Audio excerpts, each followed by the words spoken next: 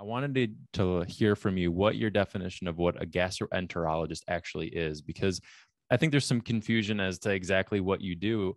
I think it'd be a great place to start to fully understand exactly what you do in the role that you play. And you also work in pediatrics, so I guess you can speak to that as well.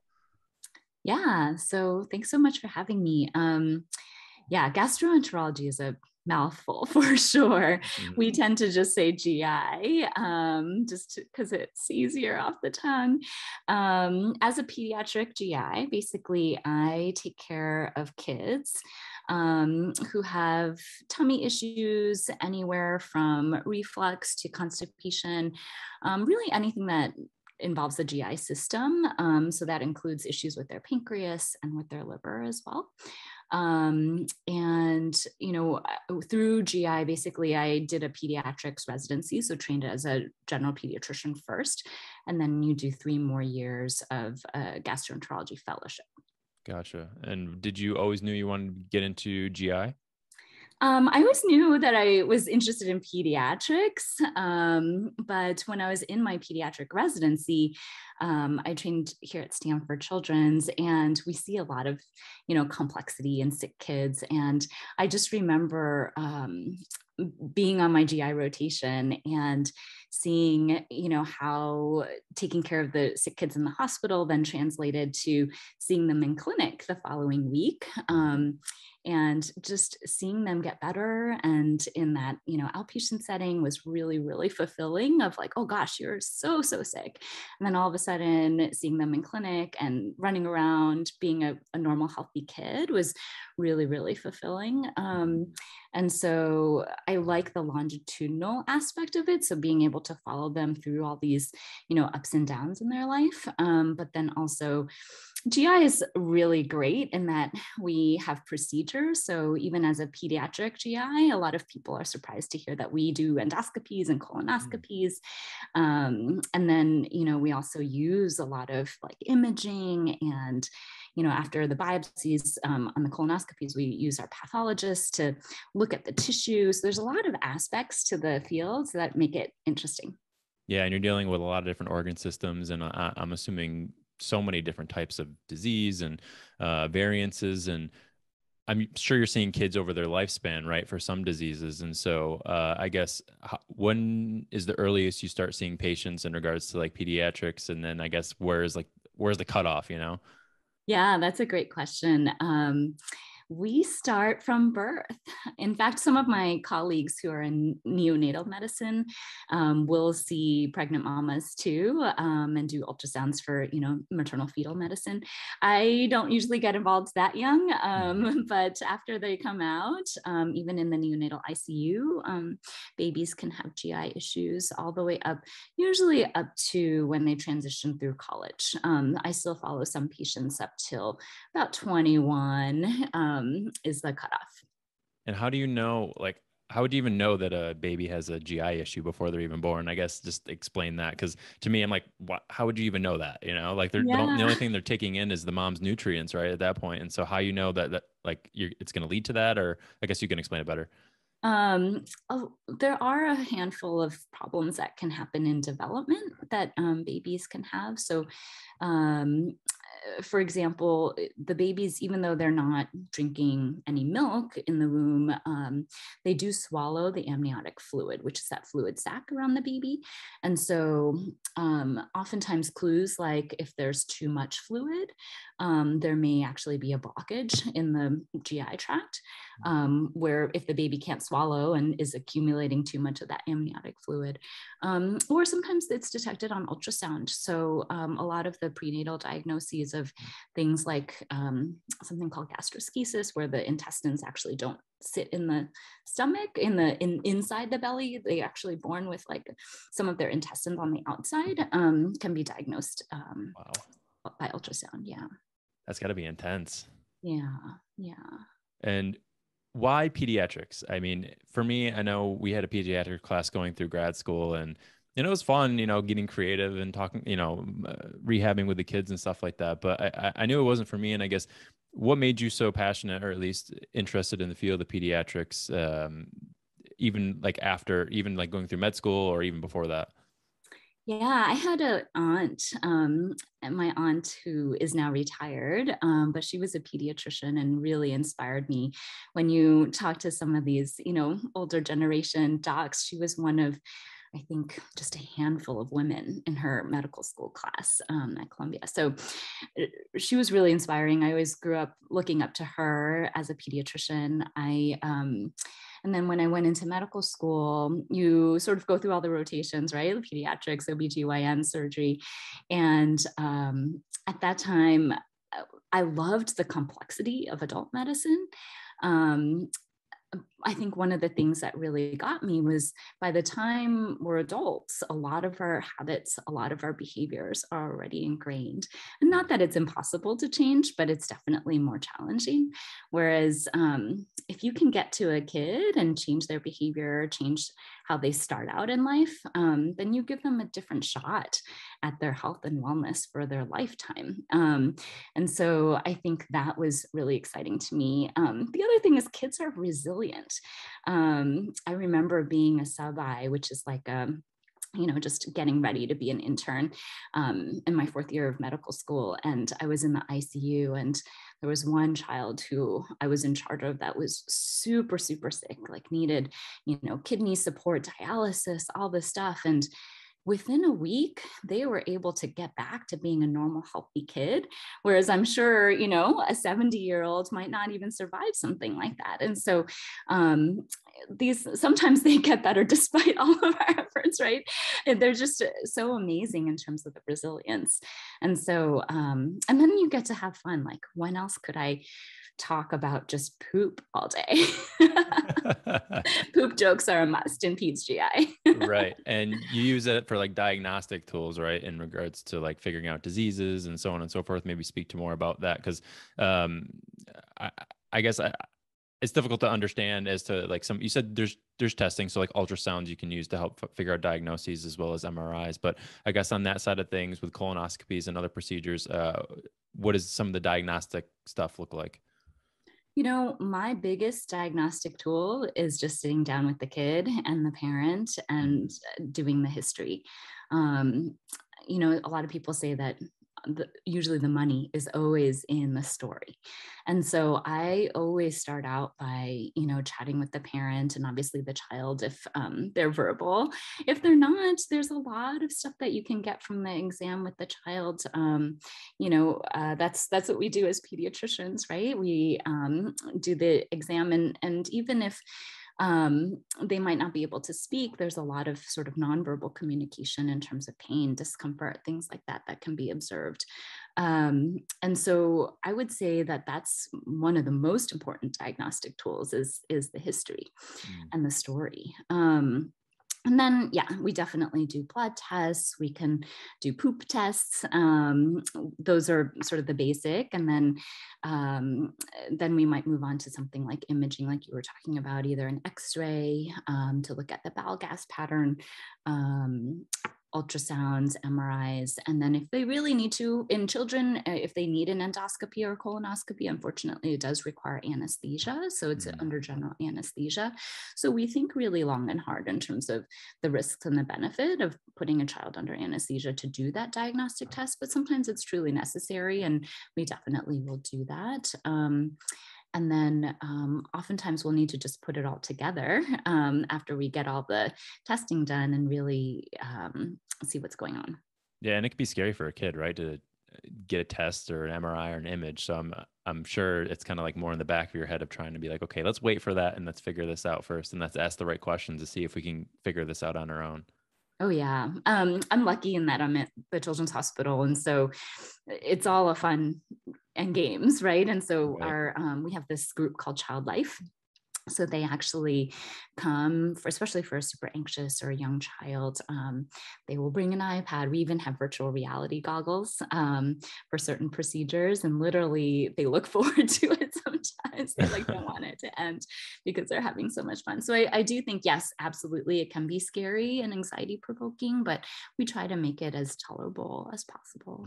And do you run into issues with when you're when you're talking with the kids? I mean, sometimes you can have these helicopter parents, I'm sure, trying to be like, they're experiencing this and they're doing this, and meanwhile the kids in the corner kind of just like all quiet and timid. And I guess how do you combat that, or at least have you at least experienced that in most cases? Yeah, that definitely happens, especially, if it's the first time meeting the kiddo, they might be a little bit shy.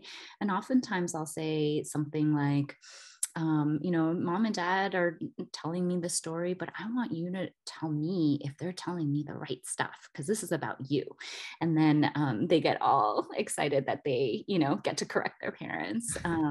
Sometimes for a teenager, it's really important to get the parents out of the room to really get the teenager's perspective. And there's very specific rules about confidentiality. And we really just tell the teenagers, anything that you talk to me about, we keep confidential unless X, Y, or Z criteria are met. I can't tell your parents. And so that's really, really helpful in helping the teenagers open up a little bit too. Well, that's good. Yeah, and I know either way, you're going to probably end up getting the answer out over a period of time, because you're going to get to know these families and get to know them, and hopefully, figure out what's been going on with them. Because usually GI is just going to last for so long that it's you're probably going to be seeing them over a lifespan most of the time, right? Yeah, I would say there are patients that we do graduate from our clinic, especially patients, for example, who, one of the common things that we see is somebody who isn't gaining weight appropriately. They might just be too slow in terms of weight gain. And so if they, get back on their growth curve and are doing fine, then we'll often graduate them. But That's great. yeah, that's one of the things I like about GI. We do follow them for quite a while. And you do have this approach that's a little bit different than normal pediatrics or GI doctors. And you have this background again in pediatrics and also now pediatric GI, and you also focus on holistic care, holistic medicine. And I guess this is kind of something more new, at least you were explaining to me earlier, to the GI realm. So I kind of want you to describe at least what is holistic medicine in your eyes, and how do you approach it with GI and peds? Yeah, thanks for asking. This is definitely my passion and my niche. So, holistic medicine, we also call it integrative medicine, is sort of the new vogue term for what previously was called complementary and alternative medicine, so CAM. I don't like the words complementary and alternative as much, mainly because alternative really implies like, here's your allopathic Western medicine doctor, and here on the other side is the alternative medicine doctor, and it's separate, right? There's no communication between them. There's no, collaboration, and there's one thing and then there's the other. Whereas complementary means that they're side by side. So maybe a child might be getting a massage along with their, regular GI doctor, but they're like, there's no interaction, but it's side by side. It's not instead of, like alternative. I like integrative or holistic mainly because it means that it blends the two.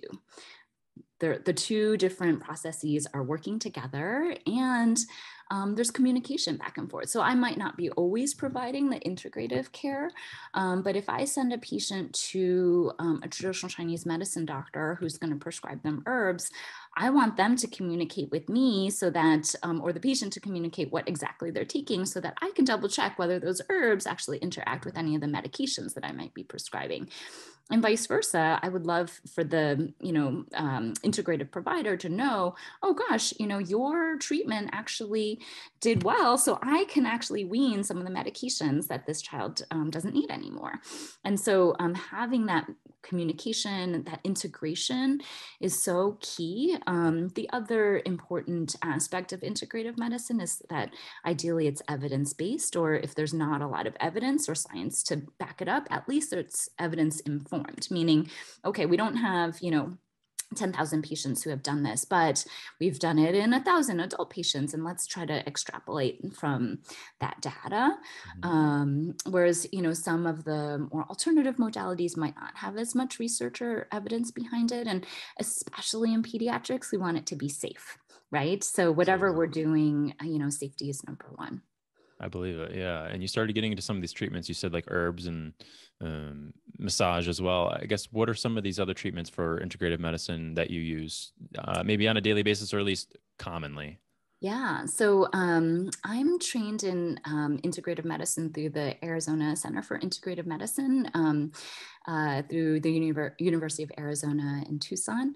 And Andrew Weil was the founder of this center. And the Arizona Center really emphasizes lifestyle. So there are aspects of medicine that are very, very basic, but actually have a ton of science and wisdom to it, right? So these aspects would be sleep, physical activity, eating a healthy diet, having healthy relationships, and having healthy habits. And so this lifestyle approach is actually a very big cornerstone of all the treatments that I do, mainly because, you know, a lot of our problems actually do stem from bad lifestyle choices. And so I actually do a deep dive in all of these aspects in my intake and my history taking, and then, you know, try to affect change, especially in diet and especially in sleep and physical activity. Other treatment modalities might include things like herbs, supplements. I'm also medical acupuncture trained. And so I can treat things like abdominal pain and reflux with acupuncture. Nausea also responds really, really well to acupuncture. And then other modalities would be things like mind body. So helping a super anxious kid who always gets belly pain, you know, on Monday mornings before school, really work on, okay, how can we tap into their relaxation response? There are a ton of different mind body modalities like meditation, hypnosis, biofeedback, yoga, all are sort of under this umbrella of mind body medicine. And so it's very powerful and very little side effects. So that's what we love in pediatrics. And then things like massage, things like even you know, certain supplements, so vitamins and minerals, can be really helpful. Yeah, we mentioned weight loss and or weight gain, and are you seeing a lot of kids with weight issues over the past couple of years, or maybe is this something that you've just always seen? And how is it trying to prescribe or at least advise changing their diet? Because even now, telling adults to eat healthier is challenging. I can only imagine telling a 6-year-old who only likes to eat pizza and French fries, like, "Hey, here's some broccoli." Totally. To answer your first question, absolutely. I would say the pandemic, unfortunately, has affected people's eating habits one way or another. We actually are seeing more restrictive eating in our teenagers, but then also obesity in the kids as well. And so I would say diet is a tricky topic to approach. And so I always start with the child or the family's motivation. Like, why are you here to see me? What's your like magic wand wish? What's the one thing that you really want to work on to get you feeling healthier? And so, you know, if it's, you know, I just want to feel less anxious, or I just want my belly pain to go away, oftentimes we don't address the weight at all. Oftentimes we'll frame it around their belly pain. And okay, so how do you think the pizza and hot dogs, how do you think that affects your belly pain? Do you think that's good for your belly or not good for your belly? And then we talk about it. And using these techniques called motivational interviewing techniques, so using the child's own motivation, can be really helpful. Well, it sounds like you're really invested in your tummy aches to go away. So, you know, what are some things that we can do? And sometimes I'll describe, you know, a handful of things and then have the child pick, like, okay, out of all the things that Dr. Ye talked about, which one do you think is the most doable for you? Let's start with that first, right? And trying to pick like one, maybe two concrete goals is way better than like trying to do a whole diet change, because sometimes that's just too overwhelming. Yeah, absolutely. And I even for like clients or people who I don't see for PT, just making small changes and finding the thing that works for you is probably going to be the best option, really. Like I always get questions about like the carnivore diet or like keto, or should I do intermittent fasting and should I do this or that? And it's like, whatever you're going to stick to and whatever you find success with is the one that I'm probably going to have you try to do, and that usually leads to the best outcomes. And, you can make little recommendations here and there as you're going along, but are you recommending any of these, like, not, I don't want to say fad diets, but just like commonly coined terms that people are kind of throwing around here and there? So for our patients, we are very careful about prescribing a specific diet. Hmm. Obviously, if a patient has something called celiac disease, where gluten or wheat products will truly trigger an immune reaction and cause damage to the lining of the intestines, then absolutely they have to be very strict in terms of being gluten free. Otherwise, it really depends on the patient's condition, and then we have patients who have allergy and it causes problems with their esophagus and things like that. So then they do have to be pretty restrictive in terms of that specific food.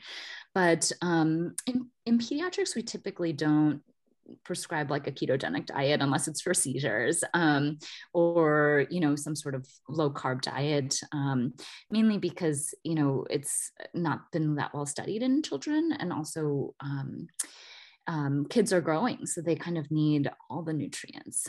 So my mantra is usually like eat the rainbow. I try to get a lot of different fruits and vegetables of all different colors. You get so many antioxidants in all these different fruits and vegetables, really good fiber. And work on getting at least half of your plate to be fruits and vegetables. Yeah, I think that's great. And we're stumbling on a couple of these topics that are all including to this holistic care. And I guess where did your motivation begin for learning about holistic care? Was it just part of kind of like continuing education to become a better doctor? Or was this something that started beforehand? Yeah, so it's actually from my upbringing and my parents. So I'm what we call American born Chinese, so ABC. And so my parents, grew up in Taiwan and immigrated here in their grad school years. And they really believe in the value of holistic healing from a traditional Chinese medicine sense. So I grew up with a lot of that. Our nanny would brew these like concoctions that would smell terrible, and we would drink them for certain ailments. And so I kind of grew up with that in terms of like a healing tradition. And then when I was in undergrad, I actually didn't know that I would go into medicine. I did an internship as I was studying abroad in Beijing, and was really introduced more formally to traditional Chinese medicine. And I found it fascinating. I also loved talking to the patients. I didn't think I would like clinical medicine at that time.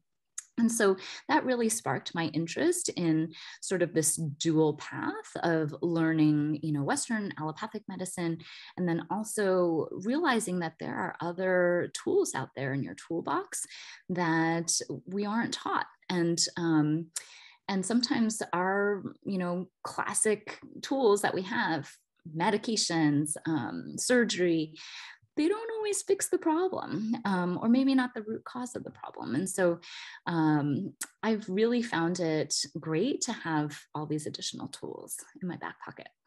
Yeah, and like highlighting just the essential things of just like exercise, diet, and other things, and then it almost like makes the conversation easier to talk about all these other treatment options, where it's like maybe something with herbs or something like maybe massage or acupuncture. It makes the conversation easier to kind of stem into that area and realm of teaching what you do with holistic medicine. Yeah, for sure. And do you have a difficult time kind of talking about perhaps a different treatment option with holistic care with parents? Because sometimes parents want to be like, listen, doc, I just want you to get this issue over with right now. Give them a pill or something. I don't have time for this. Whatever we're talking about here. Do you have issues with that, or is it more of just kind of something that's integrated in with your care? And I know Stanford does a great job, and a lot of people who go to Stanford usually are generally more motivated than perhaps other areas of the world. I guess, do you run into that issue? I do. And I think we still have to be careful, right? Because even herbs sometimes, or a supplement, can be construed as, oh, I'm just going to take this and I'm going to feel better. We do have that like one pill mentality, right? I'm going to take a pill, I'm going to feel better. I'm going to take my Hmm. Advil, my headache's going to go away. Um, And I think sometimes when the problem is a little bit more deeply ingrained and you may need to do things like habit change, lifestyle change, I definitely tell my patients that this is way harder than taking any pill. However, sometimes the pill can be just the Band-Aid. And if we can get to the root of why there's so much anxiety around going to school on Monday mornings, not only will we help the belly pain, we will set him or her up for, much more resilience as the kiddo gets older and faces challenges that are going to be similar. And so then sometimes I get a little bit more buy-in of, okay, it's not just going to fix this one problem, but we're going to make this kid the best kid that they can be. And then I definitely warn the parents and the kiddo that it might not happen overnight. And it can take hard work, a lot of hard work. Habit change is super hard. And so, trying to hold their hand through that. Being trained in motivational interviewing has been very helpful because the whole premise of it is meeting the patients where they're at. So if they're not quite ready for change, and you do this assessment of how ready they are for change, right? Are they pre-contemplative? Are they planning? Are they thinking about it? Are they ready for action? If they're still just pre-contemplative, like you're just planting the seed and that's your job, and then you move on. Yeah. And that's interesting that you did. You said there's a course that you take with motivation? Yeah, motivational interviewing was part of the training that I did for integrative medicine. So it was part of the fellowship that I did. But you can actually get motivational interviewing training through other courses too. Yeah, I think that could be helpful for any kind of clinician, right? It'd be helpful to learn that, because really as a provider, what all you're really trying to do is change habits. And in order to change habits, you kind of have to understand the human psyche and the motivation as to why we do things, right? Absolutely. And I also think it's super helpful for keeping the provider from feeling burned out, right? Because if you realize that they're pre-contemplative, you're not going to be like, okay, you need to eat 5 servings of fruits and vegetables a day. They're not even thinking about it. They're not ready to, commit to that prescription. So then it kind of decreases the frustration of when they come back and they haven't done your prescribed regimen. You're not going to feel as disastrous. Oh, I didn't do a good job. They weren't ready. So I really like it. And it's a great tool that I teach my trainees too. Do you feel like that was a large switch in your own mindset, as well as your change in how successful patients did when you started getting into the realm of motivation and behavioral changes? Because you said, you described it as you need to start eating 7 different types of vegetables every week, and in my realm, it's you need to start doing this exercise, these 3 exercises 2 to 3 times a day, and do this repetitive times. And they're like, I haven't worked out since 82, man. I don't know why you think I'm going to start doing this now. And so did you see a giant change in the success with some of your patients, at least adhering to a diet, or feeling better about anxiety about school on Monday? Oh yeah, definitely. Well, I think so the process of motivational interviewing is you want to move them through that readiness for change a scale from pre-contemplative to contemplative to planning to action. And so I will document in my chart to myself, had a discussion about eating greens, and patient is at the planning stage. So, okay, then I know next time I'll say, what plan did you make? Are you ready to actually commit now? Whereas, previous to my training, I would just say, eat those vegetables and come back and see Right. me. And so it definitely relieves a little bit of the burden, but then also the training also teaches you how to move them along that scale. So if you find that they're really pre-contemplative or just contemplative, you want to say, well, what are the barriers? And then you explore that in the time, instead of being like, what vegetables are you going to eat? What are the barriers to getting those vegetables, or why not? And you can also talk about how confident are you in even getting to the grocery store, right? Okay, if your confidence is 2, why aren't you so confident in exploring what can bring you to a 5? And then just moving the scale just a little bit. People surprise me, and then the next time they're ready for action. That's great. Yeah, I like that a lot. And how has your interview style changed, or at least are you being more precise in the type of questions that you're asking, or are you trying to keep it more like open ended and just see where the conversation goes? One of the biggest changes for me after integrative medicine training was being comfortable with silence. And, sometimes patients will not have an answer to a question that might be tough or challenging. And as providers, we are terrible with silence. In general, I think we give patients 11 seconds before we chime in and ask the next question. Right. But sometimes the beauty really is in that turning of the wheels, right? And so being a little bit more comfortable with the silence and then knowing when to accept that pause and let it hang and let it be a little bit uncomfortable has given some really great insight into what's going on with my patients. The other thing I think is heart space, just having the space in my own sort of being to be present with the patient and allowing them to tell the story. I think as clinicians, we are always on the clock. We are like always worried about running late. Oh gosh, this next patient's there. They were already checked in. I'm running, 20 minutes behind. The beauty about my consults in integrative medicine is I have the luxury of time. So I have the time to sit there and actually really do the deep dive, get to know the patient.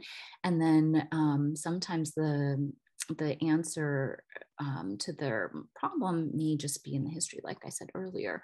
And so just for me, being willing to hear and open to hear their story really helps me.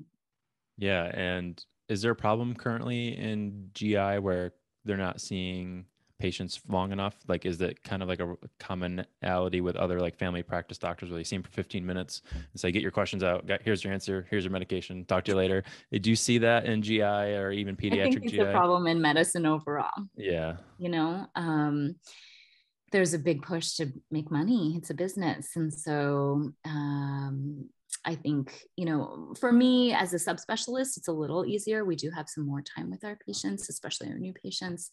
But at the end of the day, I think, there's always a push to do more, see more. So it can be a problem, although we have new codes now that we can reimburse for the time that we spent with the patient. So that's good.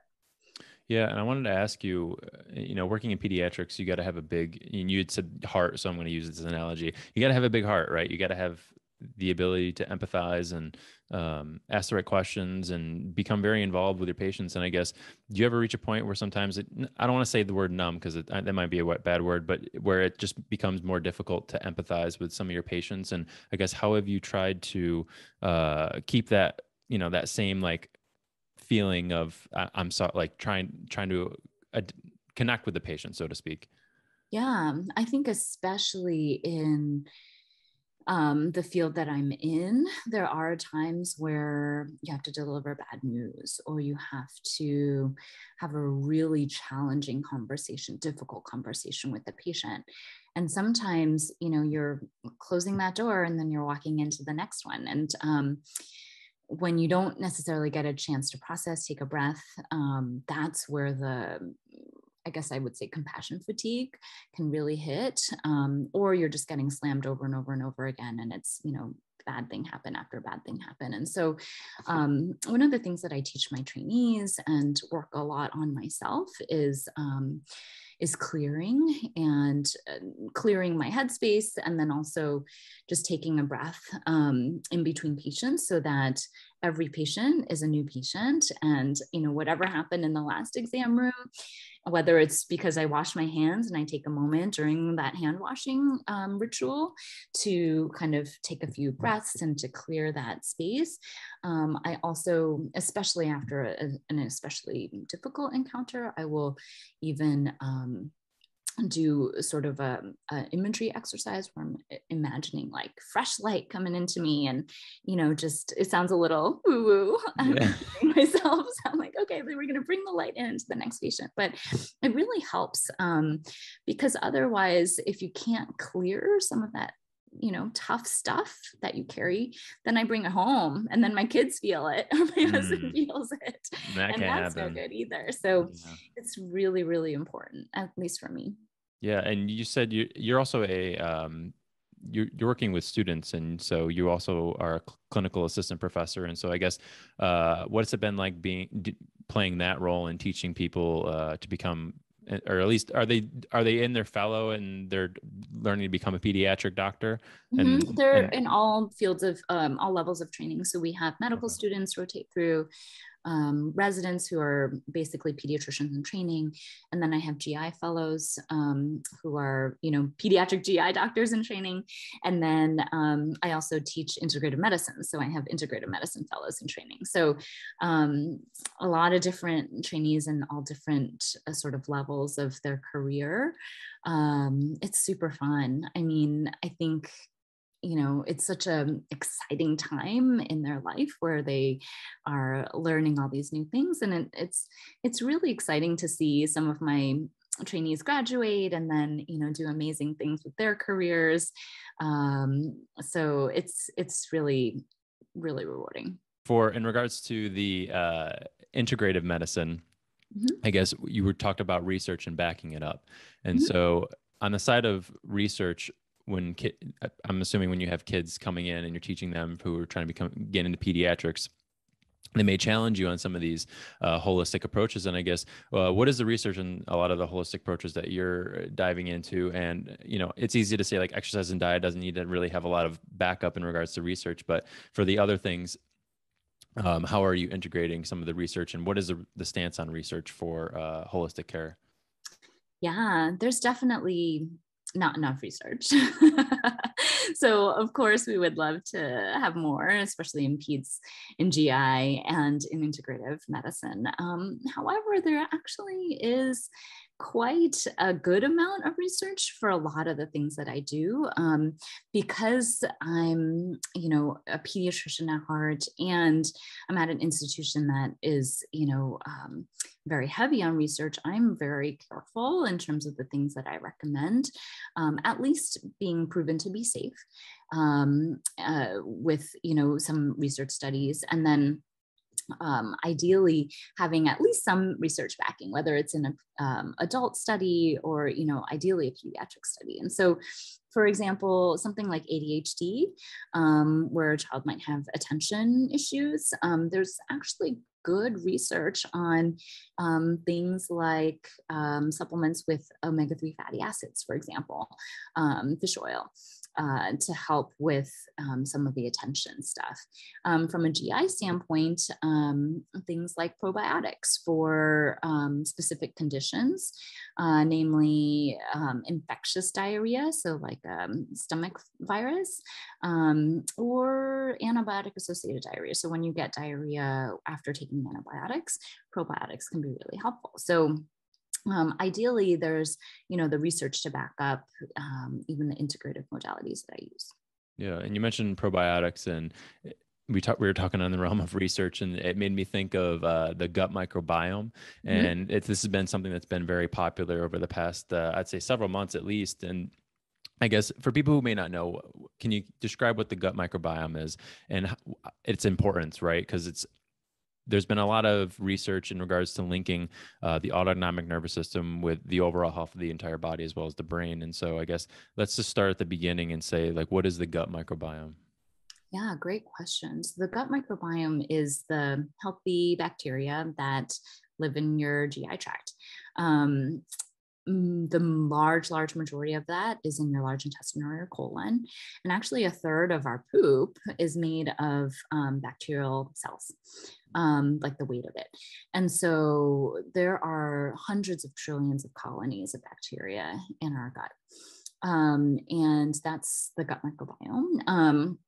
And the gut microbiome really informs how our bodies learn in terms of the interaction of the gut microbiome and the immune system. So in infancy, as the baby's gut microbiome is developed, the immune system and the gut microbiome actually does this beautiful, delicate dance where it informs and educates our immune system in terms of what's self, what's non-self, what's an allergen, and what's harmless, and what's a bad bacteria. And this education is really, really important in terms of how the immune system develops. And so there's more and more research out now that things like autoimmune disease, things like allergy have a huge connection with the gut microbiome. And then, yeah. No, you got it. And then your second question in terms of the autonomic nervous system and the brain gut connection, that's definitely a hot topic of research. I think probably in the next 3 to 5 years, we'll have even more. Right now, a lot of that is based a lot on the animal studies with mice and things like that. But, we are finding that there's more and more of a connection between our brain, our emotions, our autonomic nervous system, which is like the fight or flight, which balances with the rest and digest modes, the parasympathetic and the sympathetic system, and our gut. And we even know now that the bacteria in our GI system produce neurotransmitters. Not all of them cross over the blood-brain barrier to affect our brain, but it does potentially modulate or change the amount of neurotransmitters that our brain makes. And so I think as this research will evolve, we will definitely learn more in terms of how the food that we eat will affect the gut microbiome and how the gut microbiome affects our health. Yeah. And for those that may not know, the autonomic nervous system, so there's 3 parts of the nervous system. There's a central nervous system, which is like your brain and your spinal cord. There's the peripheral nervous system, which are the little extensions that come off from the central nervous system. And then there's the autonomic nervous system, which essentially is like the small little brain child thing that's like in your gut essentially. And why it's important is because the autonomic nervous system does things on its own without communication to the brain. So it has its own processes that it completes without the brain saying, hey, do this, do that. And so it's important because it's interesting the fact that there's this whole system in our gut that does things on its own without the brain saying, hey, do this, which is really, really strange, right? Yeah, I think some of the nuances are that we have an enteric nervous system, which is in the gut, and then the autonomic nervous system, which is like the vagus nerve, which is in charge of the rest and digest, or the parasympathetic branch, communicates with that. And yeah, you're absolutely right in that, it's not a voluntary thing, at least to the extent that we think it is. There are ways to tap into it using some mind-body approaches, like hypnosis, like meditation, where, even things like our heart rate and our blood pressure, we think that we don't have that much voluntary control over it. But if you're able to tap into that autonomic nervous system, you can actually affect some of those responses that typically we don't think we can control. Yeah. And talking about the gut microbiome, there's this also talk about like good and bad bacteria. And I guess, are there good and bad bacteria, and how do we get more good stuff, I guess? Yeah, great question. I think obviously it's such a complex system. It's hard to, say good and bad, although we often do. Right. I would say that, after things like a course of antibiotics, or after traveling and you get a bad infection, there's definitely what we call dysbiosis, which means an imbalance of the healthy and the unhealthy bacteria in the gut. And so when you have more of the unhealthy, then it can cause problems like GI upset, diarrhea, bloating. And then, then the challenge is, how do we get back to that normal? Or a healthy, balanced gut microbiome. And so one of my favorites is actually just eating healthier food. So, if you feed the healthy bacteria what they want, then they will proliferate and grow and get more, right? So for the kids, I always have these like fun kid analogies, but I think it'll help, our regular audience as well, is that it's kind of like the zoo. So if you feed, all the giraffes, all the grass, and like all the plant eaters, all the grass and the good stuff, then those bacteria will grow. But if we sort of eat things like candy all day, then you're actually going to be feeding the bacteria that love to gobble up candy. And then that type of bacteria will grow. And our human bodies are actually not programmed to digest a ton of processed sugar, because that's not what our ancestors ate, right? It was hard to find sugar cane and things like that. So our bodies are much happier when we get a lot of fiber. And so we want to give the gut microbiome a lot of fiber, a lot of healthy fruits and vegetables, so that we can grow the healthy bacteria. And this is more of like a chronic eating of like bad stuff versus like in a direct acute, or am I wrong in saying that? Because I can, like, I love cake, I love cheesecake, I love cookies, and like I don't want to every time I eat a piece of cheesecake thinking, oh, making those bad making those bad bacteria replicate. And so I guess the only time you really run into issues is when you're like chronically or like repetitively just eating these like highly sugary processed foods or whatever. I think for sure it's definitely relative. And obviously I'm all for the good gooey chocolate chip cookie. Like, who can say no to that? But I would say that, for my kids, we talk about sometimes foods and everyday foods, right? And so ideally you have your treat foods, and then you also have those everyday foods that you eat that keep your body going healthy and strong. And so, you're absolutely right. I mean, obviously if you're having, cookies, candy, and cake 3 meals a day and snacks, then you're not going to have great, healthy, diverse bacteria in your gut. And that can definitely lead to problems. And how important is it when you were younger? Because very earlier you were talking about, changing the habits of kids and changing their diet, and you can do it early and it'll change them forever. And I guess how important is it for kids to be exposed to many different food types or groups of foods, so that way they can have a diverse palate, so to speak?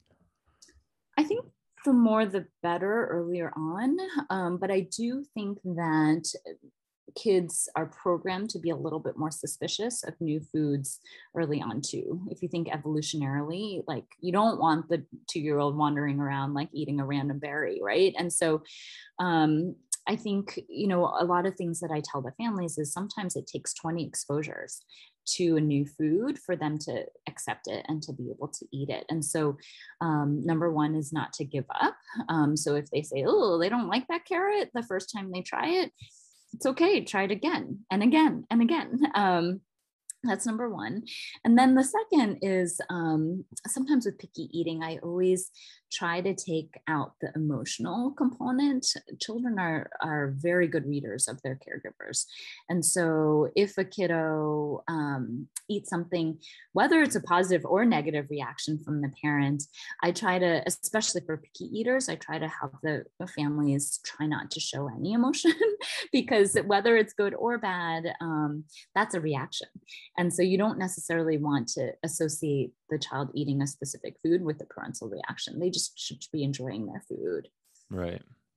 And does being exposed to more foods when you're younger make people less picky when they get older? Because I remember when I was a kid, I didn't eat anything healthy, to be honest. Like I was that pizza French fry kid. But now that I'm older, I mean, I'd eat anything pretty much. And so how important is it?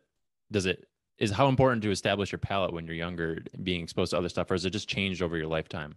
I think it does change over your lifetime. Your bitter sensors are actually very, very, very strong as a child. And so greens, for example, are actually hard for kids to eat raw because they are quite bitter. And so one thing that I love talking about is food as medicine and how to prepare foods so that a kiddo who hasn't ever really tasted that bitter taste and is used to eating the pizza and French fries, how can it be yummy to them, and sometimes it takes small steps, like maybe it goes to sweet potato fries and then it gets to zucchini fries, right? And so that's called food chaining. So, basically using something that they know, like, and are familiar with and chaining it to something else that they might not be as familiar with, but is similar enough so that they're willing to try it. Gotcha. I could have used that when I was like 5 or 6. My mom would have loved you, I swear.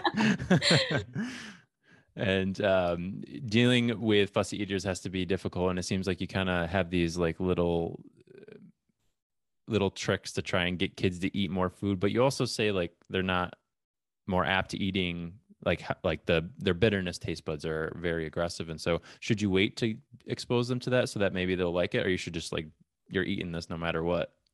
Yeah, I think I'm definitely along the philosophy of exposure, Mm-hmm. because once they realize that okra is just a part of their dinner, it's just going to be in the regular rotation. Oftentimes they'll eventually get used to it. Obviously, if the child has issues with eating, that might need medical attention, we want to address those.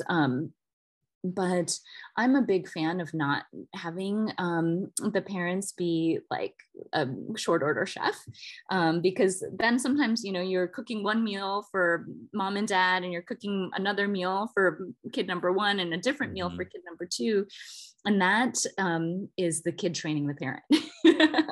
And so we don't want that to happen. And we ideally, right, everybody should sit down and have the same food. When should someone reach out to a pediatric GI doctor? Because, I'm sure every parent has had a fussy eater, at some point. And, what is there a critical point when you should reach out to a doctor, or is it more of just like come in the sooner the better so we can address this now? Or is it just like expected that at some point your kid's going to be a fussy eater? That's a great question. I would say the first step is always your general pediatrician, Okay. because the general pediatrician sort of is the quarterback for all the child subspecialists.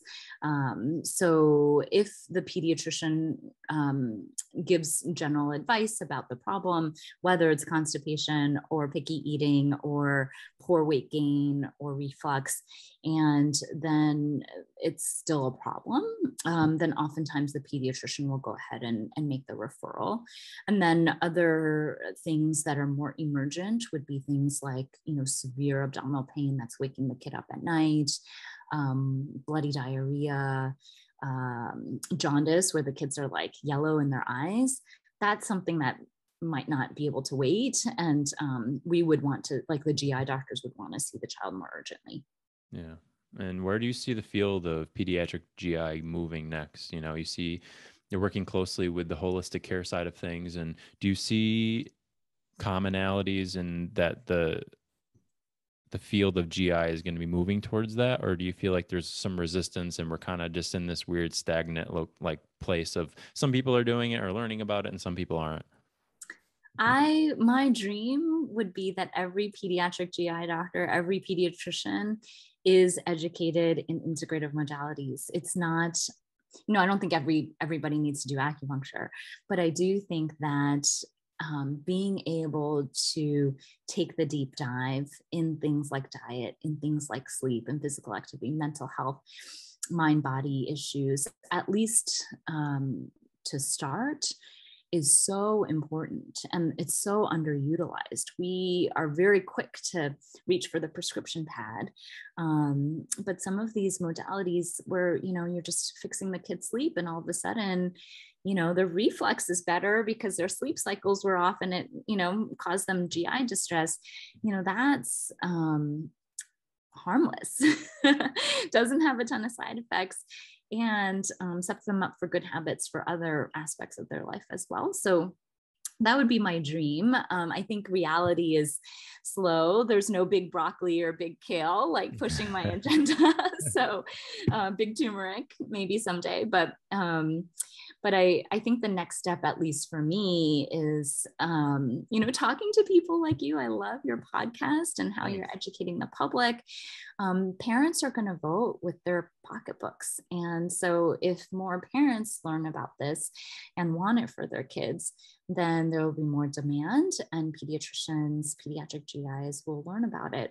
We actually have a group within our national organization of all the peds GIs in the US, and I started the little interest group, 5 years ago, and there were just a handful of us, and now our group has grown within our national organization. And so I think there's more interest from the provider side, and there's definitely more demand from the patient side. So I'm excited for the field.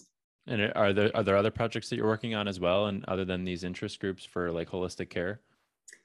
Yeah, one of our projects that's winding down is something called Scrumptious. We were doing a sort of a pretend cooking show using It's more for education for families, for patients with IBD, so Crohn's and ulcerative colitis, basically using a very particular diet to treat these problems. And so we have basically an education page on our Stanford Children's website that has cooking videos and educational videos teaching patients about this particular diet. So that project is wrapping up. And then my next big project will be to write up our fellowship. So we are training pediatricians in integrative medicine. It's the first in the country. And so we've graduated 3 fellows so far. So I'm hoping to write that up as a manuscript and just tell people that this is available. Yeah. Are there other doctors similar to what you do in the field? I know there's a lot of pediatric GI doctors, but are there holistic pediatric GI doctors in other parts of the country? There are. So my colleagues are at Children's Hospital of Philadelphia. Maria Mascarenas is also Arizona Center for Integrative Medicine trained. Alexa Russell's at Vanderbilt. Josh Przalik is at Lurie Children's. So there's a handful of us that are integrative GI. We're getting more and more as we speak. That's great. And what are you most excited for next for the field of GI? Is it this new approach into holistic medicine? Is it there's new research coming out about the gut microbiome? I guess are there anything that's up and coming that you're excited for that people may not know about? I'm really excited. I think it's the Silicon Valley, right? I think I'm excited about eventually being able to use artificial intelligence and precision medicine and machine learning to take some of this big data that we have on patients, on the gut microbiome, on diet. In my dream world, I would be able to look at a patient, see what their diet is like, look at their disease, see where their immune system has gone wrong for Crohn's, for example, and then be like, okay, you need this medicine, this diet, this lifestyle change, right? Right now, it's a little bit of a black box in that we think this works for the general population. And so we think this medication is going to work for you. We're going to try this diet and, hope it works for you. But I would love to someday be able to say, here's your precision prescription. And I think it's coming. I think it's probably in our lifetime. Just don't know exactly when that'll be. Are you afraid that it's going to take away some of the decision-making from actual physicians? Because I read up on a lot of AI and it's really cool stuff, but it's also kind of scary because they're like, yeah, this AI thing figured out that this is the best decision for you, or this is the better option for you. And you're like, well, that's a job. Like that's, that's the role of a doctor to decide. So do you think that there's maybe some resistance coming out relatively soon for doctors to say that? Or do you feel like it's just going to be this idea where the doctor is going to make the ultimate decision from the AI perspective? I think there's always still going to be that human aspect. I have friends who work in the field too, and they always say garbage in, garbage out, right? So somebody has to program the algorithm. Good point. Yeah. And so I think that there will always still be a human aspect of it. It might not be, some of the things that we do don't necessarily need us to be doing. It would be great if some of that were automated, right? I would be very happy to never have to argue with an insurance company about why my patient needs it. If they could just run it through the algorithm, I would be so happy, right? So I think some things artificial intelligence can really help us with. And then just like you are trying to keep up with the field, I think as long as we're involved in some of the decision making, then it'll always stay relevant. Absolutely. It's certainly very exciting and a lot of interesting research. I've met a couple of people who are doing research with algorithms with medicine, and it's really fascinating stuff. And it's fun to ask these really interesting questions that are kind of like, what's next, like predicting the future kind of thing. Right. And with AI, I think people always think of they think of like aliens and taking over the world. Not aliens. They think of just like artificial intelligence taking over the world. Like iRobot. Yeah. Not robot. And I said alien. But taking over and stuff. But there's so many different amazing things that technology can certainly help with. And it definitely won't help, making a kid laugh or, asking the right questions and, doing all the human things that we really rely on in order to connect with our patients. And I think that's one of the largest limitations, certainly, that we're going to run into is that human interaction. We're going to need more of that, certainly, in the upcoming years as AI starts to ramp itself up here. And I don't know if AI will ever, this would be a great question for some of the AI folks, but will it ever replace human intuition, right? Mm, Will it ever replace the power of touch? And, that sort of energy field. I don't know. I think it would be interesting to see if they could study it's it. certainly interesting, and there are some researchers definitely trying. They use neuroscience to try and map out parts of the brain so that way AI can learn the same way that a brain interacts. And Mhm. so I think that that whole area is super interesting to me. I love talking about it, but we're not going to dive too deep. And I know we're running up on an hour here, so I kind of want to get to these last final questions. And Sure. I really appreciate you spending time with us today. But the last part of this podcast is the health me to health you. And the question that I really want to ask that I ask everybody is, if you had everyone in the world's attention for 30 seconds, what would you say? I would say be kind first and foremost to yourself. I think people are not kind enough to themselves. Self compassion is something that I'm working on. And then to others, and then eat your veggies. There you go. Now, I know you work with students already, but what if you could go back in time and tell your former self when you first started medical school, what would be some advice that you would give yourself? I think medicine is always a journey. When you're a student, you just think, oh, I'm going to go to my next exam and the next rotation and the next thing and the next thing. And when you come out, you're like, okay, is that it? But medicine and taking care of people is always about learning. It's so humbling. I'm learning all the time. And I feel like it's a lifetime of learning. So it's a marathon, not a sprint. So take the time, enjoy the journey, because the journey is the most important part.